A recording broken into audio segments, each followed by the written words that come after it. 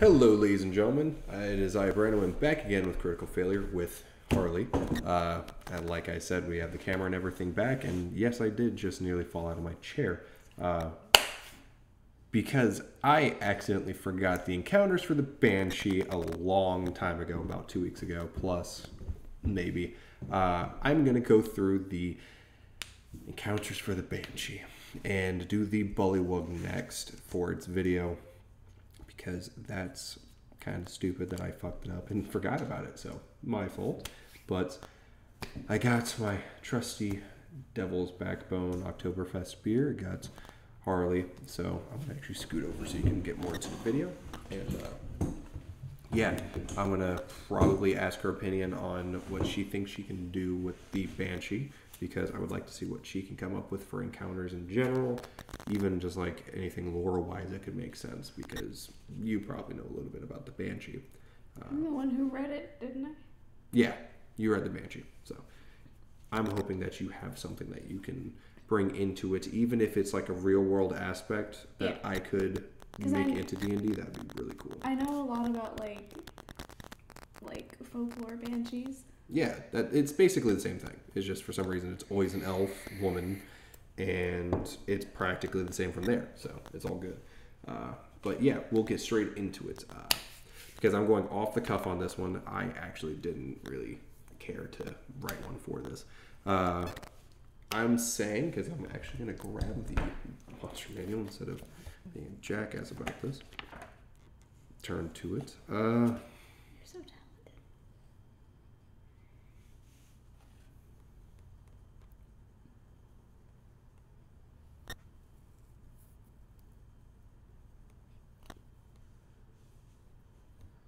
Okay, so a lot of this is already making sense and stuff that I would already come up with.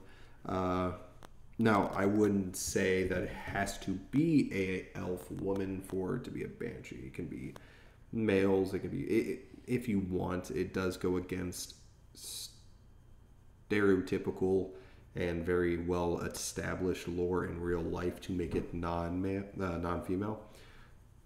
But it's fine to me. I mean, like, it's up to you as a DM.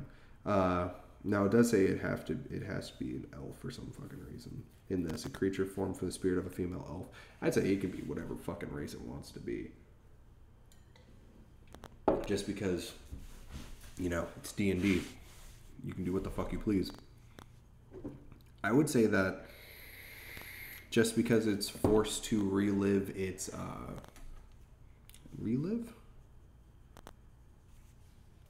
forced to relive every moment of its life with perfect recall, yet always refuses to accept responsibility for its doom.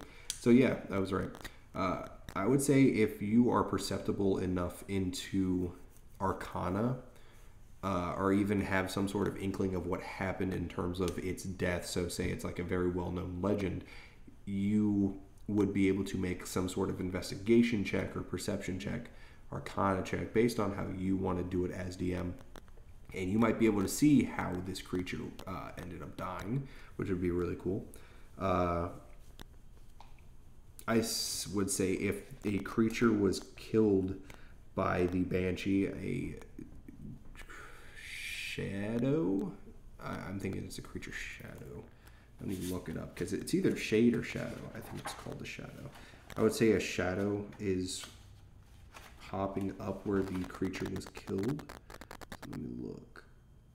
Spectre. It might be Spectre. No, it's not a Spectre. It's 297. Let me look at 297 to see if it's what... Okay, there's a shadow.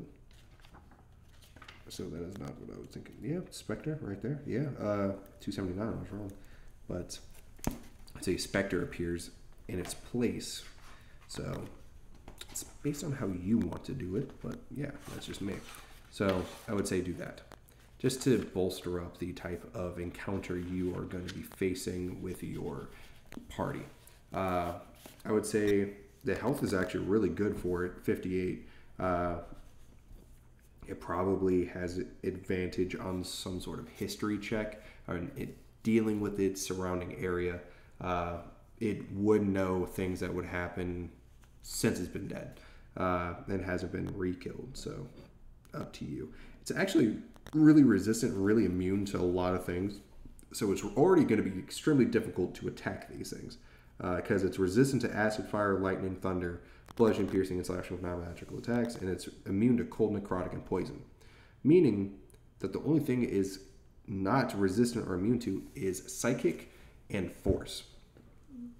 So it's actually really cool that it does that. In my opinion, this creature is already really good, except for like some just base homebrew changes. I think this is really potent. If you really want to fuck a party over, boost the fuck out of its AC, make it immune to acid, lightning, and thunder, or at least acid and thunder, because thunder is basically just a sound, right? And it's dead. Why would it be affected by sound?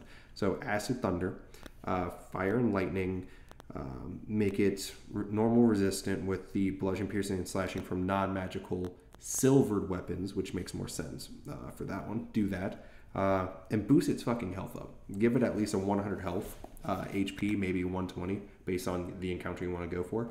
And then have it wandering over like the ruins of a castle, basic format stuff that you would assume would happen. I think that would be really wise. Or you could have it literally coming through like in I need this actually.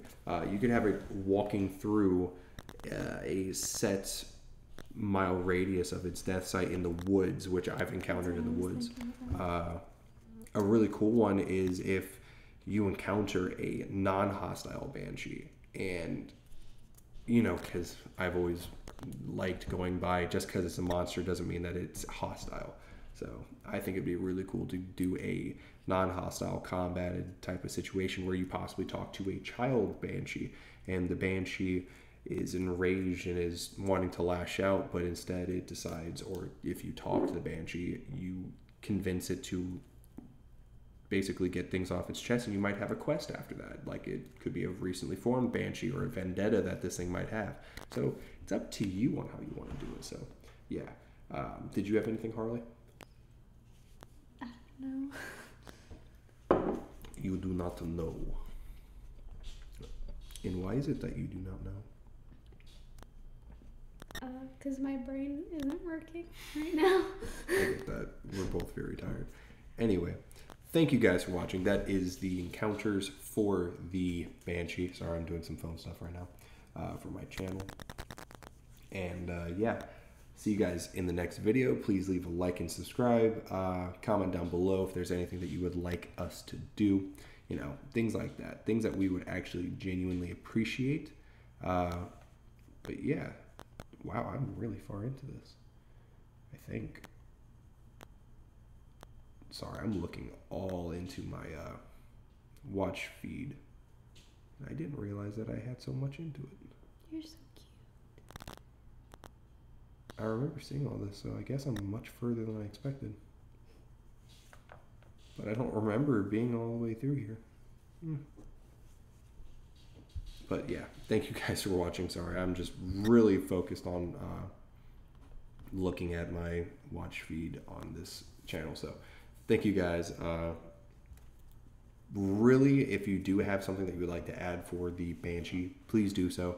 I'm actually very interested. I personally haven't used a Banshee. I've had come in contact with one in the game, but I personally don't really necessarily care for them. They are like a lot of monsters, just filler monsters that you would just kind of have.